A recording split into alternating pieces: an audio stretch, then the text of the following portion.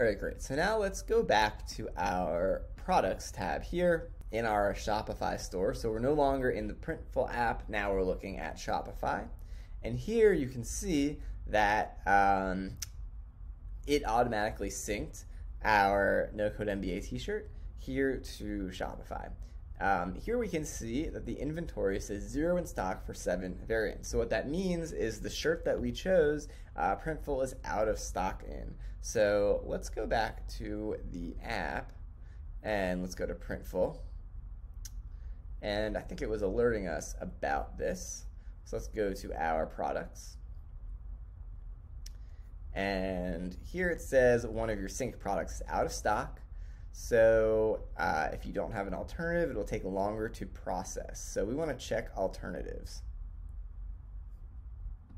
All right, so a few things to keep in mind about the alternatives.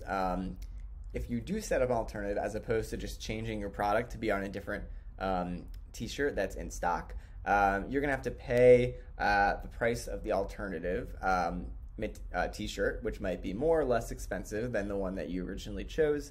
You also want to be careful to make sure you communicate with your customer that it might be printed on a different t-shirt. There's a couple other things, like if you have a customized inside label, it might not work on the alternative. So that's just some things to keep in mind.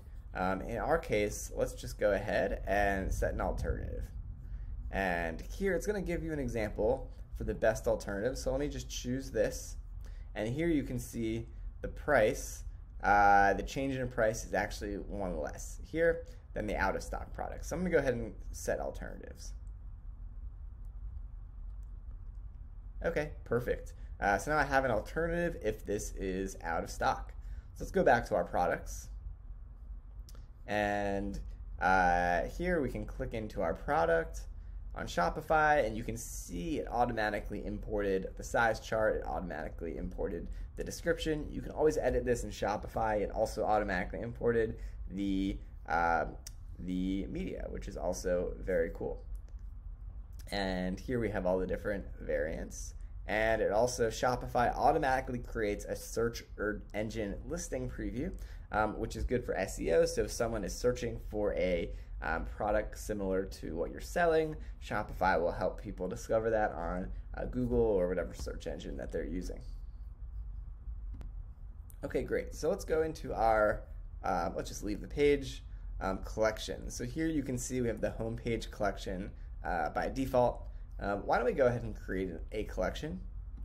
And let's call this our staff picks collection. And the collection type, so this is very cool, where you can have the collection type be automated, where the product tag is equal to something, or it can be manual, where you add products one by one into staff picks. I'm going to go ahead and have this be a manual collection type, and let's just go ahead and save this. So we might use this later as a staff picks collection.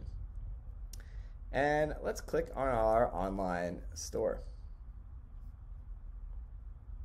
So here you can see there's different options here in your online store. There's themes. This is our default theme, and we're going to keep it with that default theme for now. There's free themes and there's paid themes that you can add to your store. Blog posts. This is where you can create blog posts and just automatically create a blog for your product. Pages. This is where you can create more pages for your online store, like a frequently asked questions section or an about us section, that type of things.